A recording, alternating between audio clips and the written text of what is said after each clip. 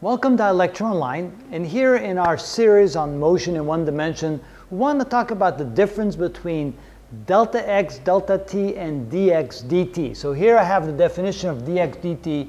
We want to compare that to delta x, delta t, and how that compares to dx dt.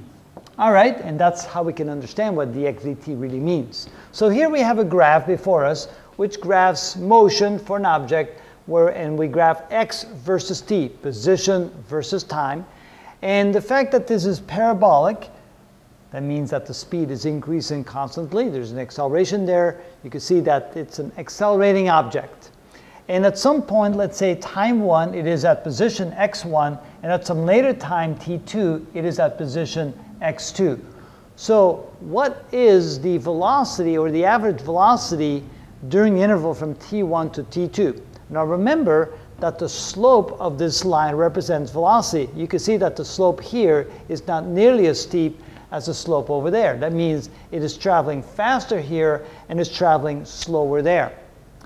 But if I draw a straight line across from t1 to t2 and I draw a triangle, knowing that this leg of the triangle represents the change in x, the change in position, x2 minus x1, and this leg of the triangle represents a change in time, t2 minus t1, I can then define that the average velocity over that interval is the change in x over the change in time, which is equal to x2 minus x1 over t2 minus t1. So that simply represents the average velocity over that interval. Now what does dx dt mean?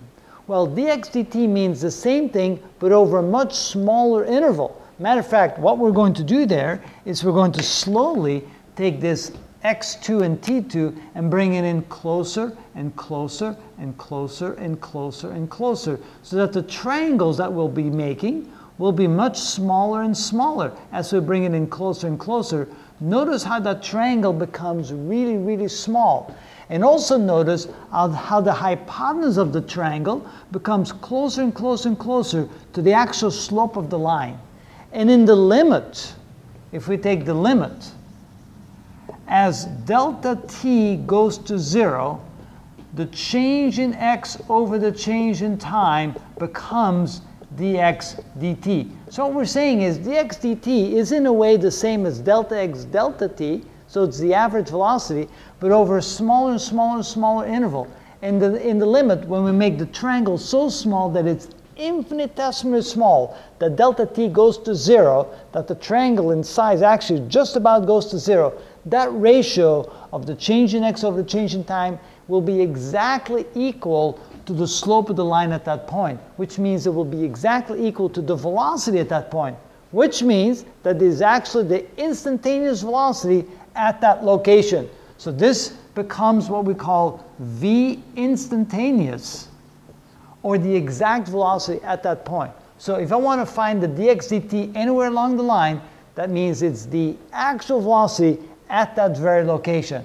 So if I evaluate dx dt, for example, at this location, I will get the exact slope of the line at that point. That means the slope of the tangent point to that curve, and that gives me the exact velocity at that point. So now we know the difference between dx dt and delta x delta t. This is the average velocity over an interval.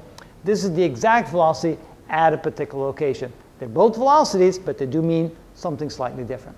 And that's how you now know the difference between dx dt and delta x and delta t.